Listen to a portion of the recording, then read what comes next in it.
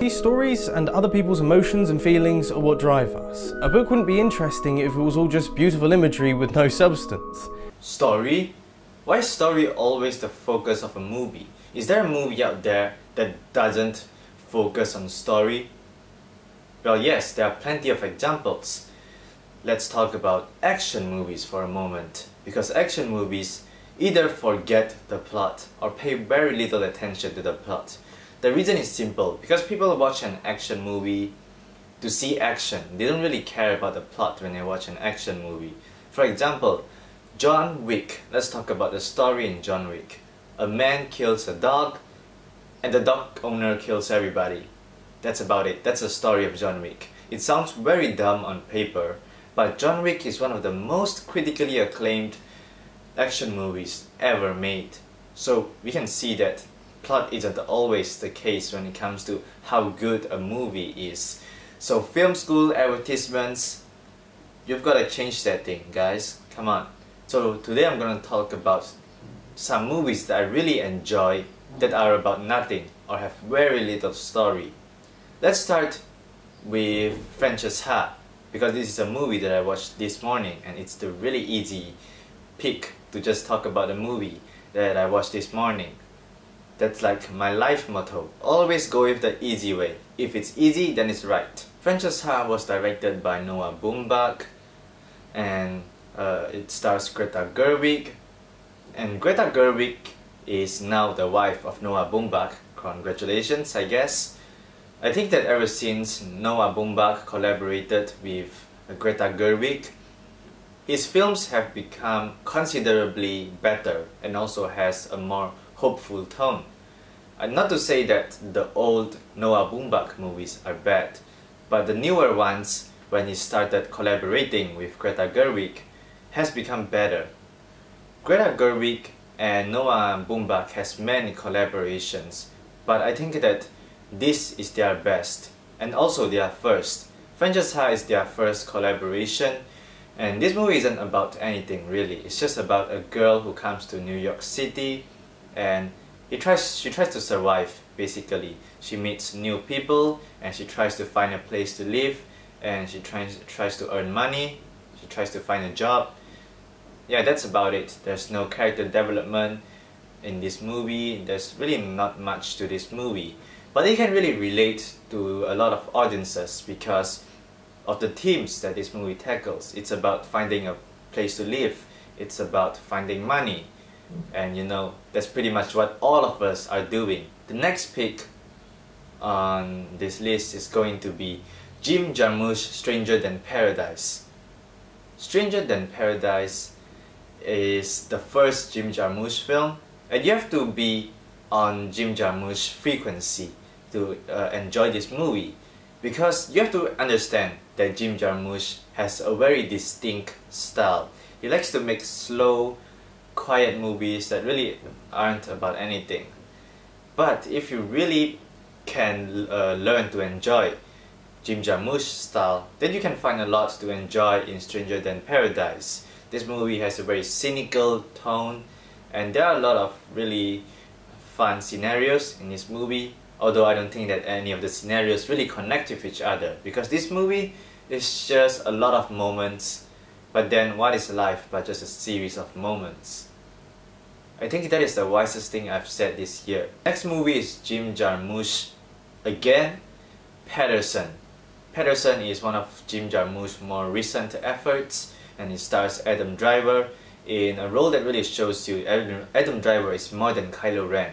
He's a really good actor, and he does very subtle acting in Paterson. As expected, this is a Jim Jarmusch film. Most of the performances in this movie are very subtle. This movie is about a bus driver who is also a poet, and I think I like this movie so much because it doesn't focus on superheroes. You know, it doesn't focus on astronauts, it doesn't focus on presidents. It focuses on aspects of life that are smaller. It focuses on a bus driver listening to the conversations of his customers, things like that that are really small. But then I think that life is just full of small things, and you really have to start enjoying the smaller things in order to enjoy life. And that is what Paterson is. It's a celebration of the little things in life. Because you know, life isn't full of big, fantastic, amazing sequences. Sometimes life is just a lot of small things stringed together. It's like how my life doesn't have anything big. My life is basically just an endless string of constant failures. Next pick on this list is going to be Clerks, directed by Kevin Smith. Sorry, I've forgotten the film for a moment there. I have no idea why. It's just like my mind just went blank for a second. Clerks is a very funny comedy which sets it apart from all of the movies that I mentioned earlier, because this movie is a comedy and it's filled with jokes. It's basically just one joke after another joke after another joke. Basically, the life of the character in this movie is a joke. His whole life is a joke. Like me, his whole life is a joke. There's a lot of jokes in this movie that work and very little that don't work, which makes this a very enjoyable movie, although it doesn't have a story. A lot of the jokes are actually very funny, although you have to understand that this is Kevin Smith and his sense of humor is usually very dirty.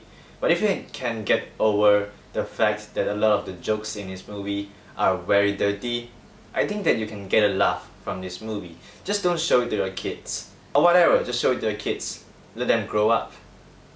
The next movie, also the final movie on this list, is also the movie that I like the most, more than any of the other films that I've mentioned, is Lost in Translation. Lost in Translation is about two Americans in Japan finding friendship. That sounds very weird. Basically, it's about strangers finding connection in a strange land. Whoa, that sounds nice. That really sounds nice.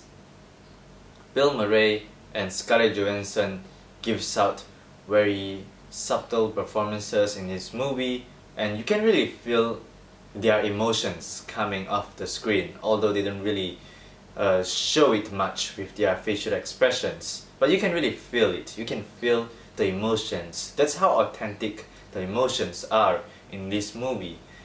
Most of the time in this movie, nothing really happens. It's just Bill Murray and Scarlett Johansson's characters meeting each other and doing stuff. Sometimes they don't even do stuff.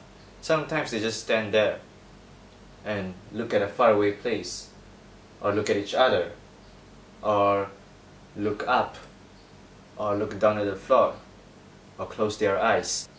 Sometimes nothing really happens, but I think that it is a very accurate depiction of loneliness, because if you're lonely and if you're in a strange land like Japan, which in the case of this movie it's Japan, and you can't really understand what everyone else is saying, you can't really connect with any of the other Japanese people there, then you start to feel lonely. And when you start to feel lonely, you know, the whole world slows down. So I guess that's what this movie is trying to do. It's trying to slow down everything, which makes this movie slow and quiet, and it might bore some people.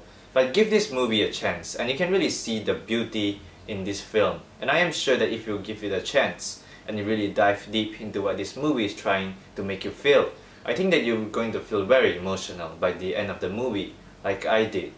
For the full experience of Lost in Translation, watch this movie in Japanese, because it's Lost in Translation. Get it? Lost in Translation.